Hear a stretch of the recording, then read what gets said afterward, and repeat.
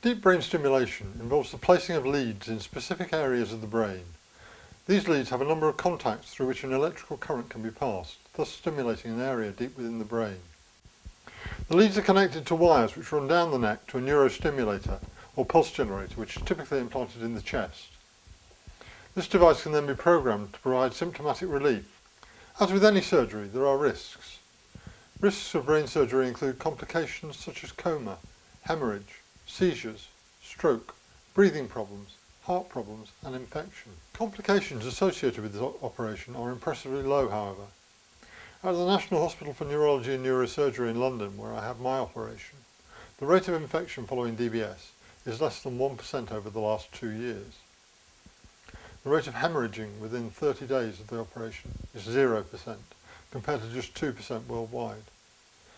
The risks may be low, but if hemorrhaging occurs, then the consequent complications can be severe and permanent. There are also side effects related to DBS, some of which are seldom or never mentioned to prospective patients, or which may be glossed over or mentioned in passing. The intention of this video is not to be negative about the life-changing surgery, but simply to present information so that people can make informed choices or have questions to put to their neurologist or consultant. This video is not in any way definitive. It is based upon responses from people who have had the operation and replied to an online inquiry from me asking if they had had any side effects or effects which they hadn't expected, and whether they would have DBS again, given what they know now. Some of the reported side effects of DBS are numbness or tingling sensations, muscle tightness of the face or arm, speech and swallowing problems, balance and gait problems, worsening of some motor symptoms, apathy or disinterest, hallucinations, confusion, compulsive or impulsive behaviour, increased libido, impaired judgment and cognitive dysfunction, depression, mania, panic attacks, lightheadedness, dizziness, voyeurism, suicidal tendencies and attempts. Most of these side effects can be moderated or eliminated through programming of the neurostimulator. The side effects that are most common are to do with speech, balance and gait, which most people were informed about prior to their procedure. My own speech has been affected and can become strangled, indistinct or slurred, husky and weak, and occasionally my voice disappears altogether, usually when I'm tired. Balance is another common issue, and I'm certainly more unsteady since my DBS, but not to the extent that I'm having falls. My walking is also more stilted than before.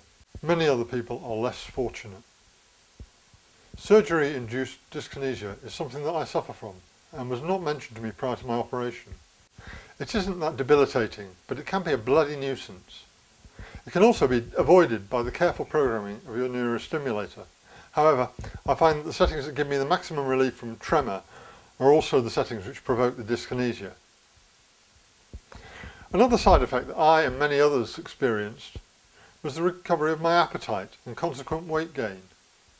I was told after my operation that most DBS patients put on weight afterwards. I'm not sure that increased appetite alone is responsible for this, but it's definitely a side effect of DBS. Impulsive behaviour, I was told, was a possible side effect of the dopamine agonists that I was once prescribed. I wasn't told until after my surgery that it was also a side effect of DBS.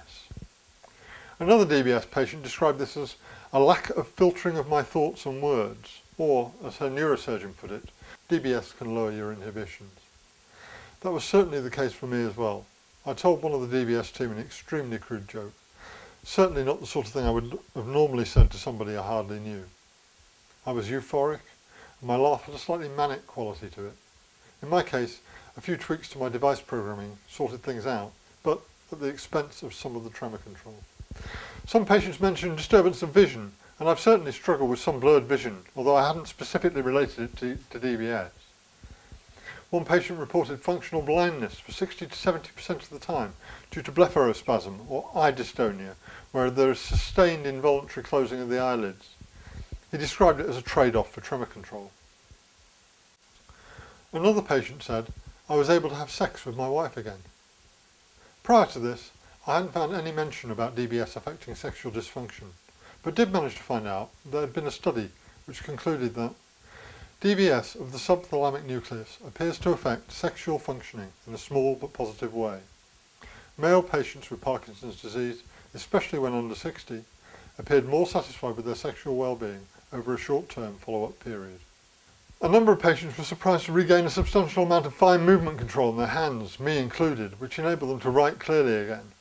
I could sign my name once more and it actually looked like my signature. Depression wasn't specifically mentioned by any respondent, but is accepted as a side effect of DBS, and I've read that the incidence amongst DBS patients is over 45%. This is a side effect that I was warned about prior to surgery. I noticed that I was wheezing a lot following my operation.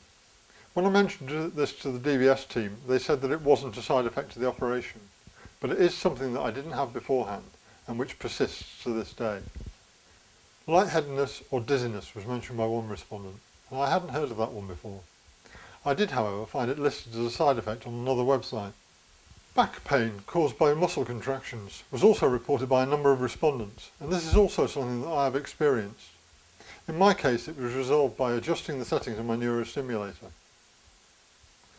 One person had an allergic reaction to a component of the battery, which isn't strictly speaking a side effect, more of an unexpected complication, but worthy of a mention. Cognitive impairment is an issue that has affected some people to a large extent, forcing them to abandon their careers due to thought processing speed issues, fluency of speech, memory and word loss problems. Milder cognitive impairment can still prove debilitating, affecting executive function, which encompasses such things as inhibition, emotional control, working memory, initiation of tasks, and planning and organisation, and affecting fluency of thought and speech. More than once, someone has cited as a major unexpected side effect the cessation of constipation. For myself, my tremor was the main focus and all other symptoms were irrelevant, so it came as a big surprise to find that my slowness of movement had been positively affected. Muscle stiffness was improved, as was my mood, but all of these things are variable and depend upon the programming of my device. I was surprised by the positive responses to my question about whether you would have DBS again, knowing what you know now. Even those who had had less than perfect outcomes were not hesitant, and the general consensus was, yes, I'd have DBS again in a heartbeat, it's given me back my life. I had one reply of not sure from someone who had suffered severe cognitive impairment, and one person who suffered major surgical complications said that they wished they'd never had the surgery. One comment summed up the general consensus of opinion. It's allowed me to live life, not just watch it pass me by. Thanks for watching my video. I'd very much appreciate it if you would click on the like button underneath the video window and click below to subscribe to my YouTube channel for more videos like this.